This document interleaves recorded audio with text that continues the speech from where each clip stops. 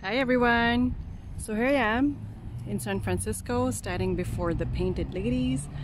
The sunlight here doesn't do justice just because, you know, of the time of the day, but it's pretty cool, you know, brings back so many memories from Full House.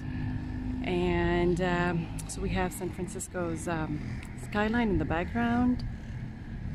And now I'm just gonna walk a little bit around the park and yeah, try to capture how pretty this is and charming. And just a little close-up of the Painted Ladies. I'm gonna try to come back later in the day to see if you know, to get a better light on these houses. But yeah, it's Alamo Square. I must admit, this place so far, you know, has its own little unique charm, which I'm a sucker for when it comes to, you know, character to a city. I would love to build a house here, that empty spot.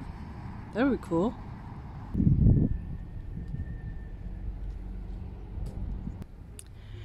Alright, I wish I could take this entire spot to Toronto. You know, that would be cool. Plus the weather. Oh, that's a hummingbird. Not sure if you guys can see it, but cute. And the flowers and the smell. So nice, so quiet.